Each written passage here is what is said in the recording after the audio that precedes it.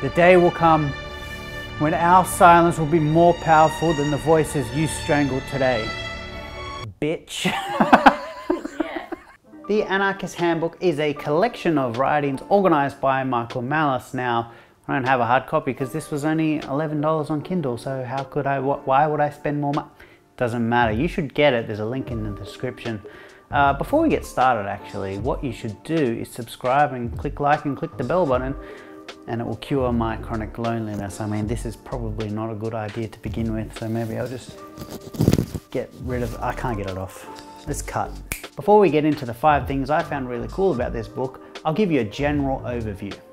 Who is Michael Malice? You might have heard the name Michael Malice before. I mean, he floats around all different sorts of podcasts. He was on Joe Rogan talking about jellyfish. He was on Dave Rubin dressed as Willy Wonka. He has his own show called You're Welcome. He's also an internet troll as well as an author. He wrote Dear Reader and The New Right, as well as being a very accomplished ghostwriter.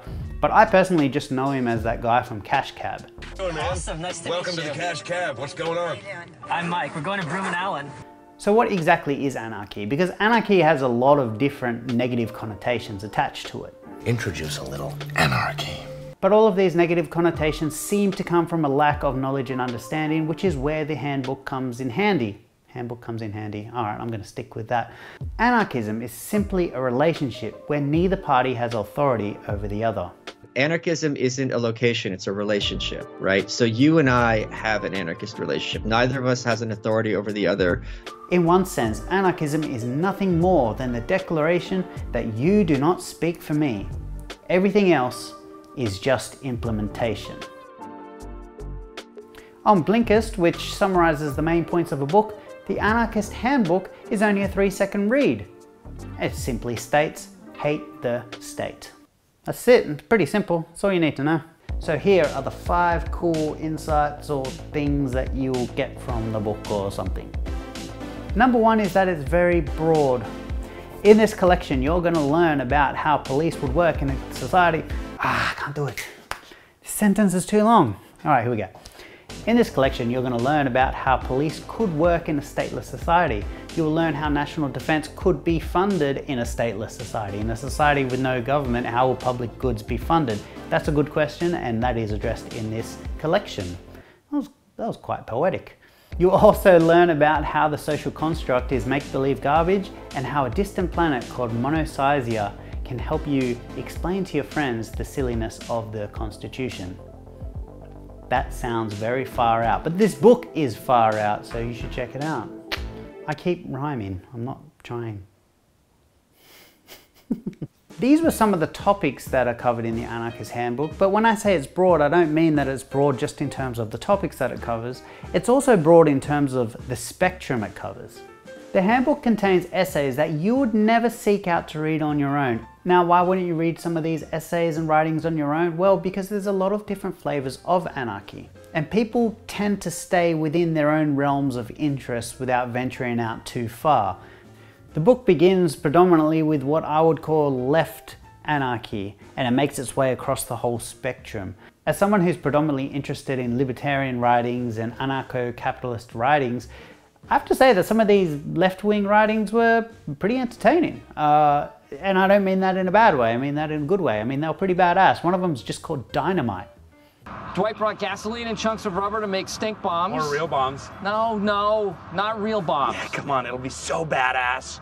Off with a mask. This is war. Violence can be met only with violence. If they attack us with the cannon, we will attack them with dynamite. And whenever possible, let us attack first. To oppression, to exploitation, to persecution, to police, jails, militia, armies and navies, there is but one answer. Dynamite. Like that's cool. It's gonna be so badass! The Anarchist Handbook gives you a chance to explore different perspectives without just making mere assumptions about them. I mean, I very much doubt that I was ever going to read a left-wing anarchist essay about trying to install some sort of like stateless communism. I was never going to read that, and I doubt that like a little Antifa boy is going to pick up Anatomy of the State and be like on his own. Like, this is not going to happen. It's the best of the best. Nothing made me happier. I mean, obviously things made me happier, but I mean, like while reading, nothing made me happier than seeing Tolstoy tell me not to pay taxes and then Rothbard to tell me that we are not the state. I mean, it's the best of the best. And having these two guys next to each other, it's crazy. And there's no doubt that Tolstoy is one of the greatest writers of all time. So to read him being so based is amazing, it's magic.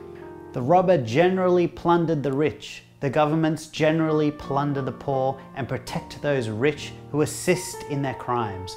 The robber doing his work risked his life, while the governments risk nothing, but base their whole activity on lies and deception. Another amazing writer and obvious mention is Emma Goldman. In the essay Minorities vs. Majorities, Emma apologizes for getting that Green Day song stuck in your head, but she also has this to say: "The most unpardonable sin in society is independence of thought. That this should be so terribly apparent in a country whose symbol is democracy is very significant of the tremendous power of the majority." Another honorable mention is Louis Ling, and I know I've been talking about the left-leaning anarchists so far, but I mean, like I said, I hadn't read these people. Now I'm going to stick with that. I hadn't read these people before, so some of it was just fascinating to me. Louis Ling was the anarchist accused of throwing the bomb that killed 7 police officers at the Haymarket Massacre in Chicago. But when police questioned him about it, he apparently said this: "It couldn't have been me throwing the bombs because I was at home making bombs." Before the police could hang him for his crimes, he smuggled an explosive device into his prison cell and blew off his jaw. And then he wrote "Hooray for Anarchy" in blood on the prison wall. But when you think about it, that's probably one of the most German things to do, because Germans are so productive. He was probably just waiting to bleed out and was like, "Oh, you know, I'll just write anarchy on the wall before I go, because what else to do?" Like, they don't not do anything, they're always doing something. Anyway, it's badass regardless, but I think he's just being productive. Number 3, it's in depth. Very in depth. So in depth. As I mentioned before, this collection is very broad, but it goes deep very quickly. So there's a lot of knowledge and a lot of gems in a lot of these essays and writings. And probably each chapter merits its own video and explanation because they're so interesting, but I mean, I don't have time for that. Unless you guys like and share more, I might just give up entirely. That's a threat. It's a pretty empty threat, but it's a threat nonetheless. Anyway, I am doing a video about Market for Liberty, which I'm also gonna marry with Bob Murphy's chaos theory, because explaining to people how police could work in a stateless society seems to be a necessity now, because that's what people are obsessed with, but we'll get to that in another video. How else does this collection go deep? Well, there's a section called The Myth of the Rule of Law by John Hasnas. Now, if you're a lawyer or studying law or thinking about studying law, you should read this first. You can't rely on the law to be sure that if you abide by it, you're doing the right thing. And the other thing is, you can't rely on your ethical intuitions. If you're doing what you think is right, there are cases in which you'll be in legal trouble. People should be aware of that. He argues that because laws are political in nature and because they contradict each other, there's actually no justice and morality in our society. Because if laws are political in character, then they can't be this objective embodiment of justice that we kind of believe them to be. They're not, they're political. Think about it this way: if the law was an embodiment of objective truth or objective justice, then why does it matter who's on the Supreme Court? Why is it that every political party is always pushing to pack the court with their guys? It shouldn't matter. As stated in the book, political laws are not consistent. The law human beings create to regulate their conduct is made up of incompatible, contradictory rules and principles, and as anyone who has studied a little logic can demonstrate, any conclusion can be validly derived from a set of contradictory premises. This means that a logically sound argument can be found for any legal conclusion. Number 4, it's a quick read. Now, I don't know about you, but when I'm on Netflix, I look through all the movies, and I'm a movie guy, I like a good movie, but the first thing I do these days is look at that little section that says how long the movie is gonna be, and if it's over 90 minutes, I'm like, too long. And then I'll just watch The Office for like 5 hours straight. This collection is the same. It's not one work that you have to read cover to cover.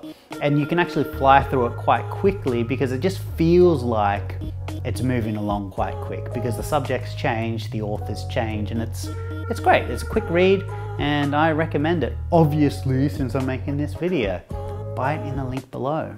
Number 5 will make you feel alright, and number 5 is the main reason you should read this book.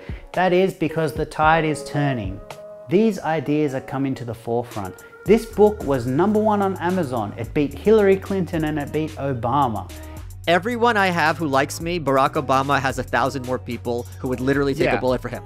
And it should be a New York Times bestseller, but they're being all like, oh no, we don't know where it was published because it's Amazon and that means it's probably not published in America.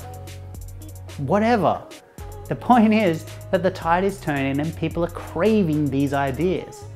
There's a great thirst for this sort of material, and why wouldn't there be? Governments around the world are locking people in their homes. They're destroying their businesses. They're destroying the housing market. They're manipulating the money supply. They are creating a new war, possibly with China. Why wouldn't people want to seek out another way? Did I say another way? Yes, I did, because that reminds me of a documentary called Another Way, which is an Australian libertarian documentary, and you should see it. It's in the description. It's also up here or up here, I don't know, either side. You should watch it. It's totally grand. But what do you think? Have you read the book? What are your thoughts? Let me know in the comments below. Just say hi. Let me know you're here. Hit subscribe, hit the bell button, and I will see you next time.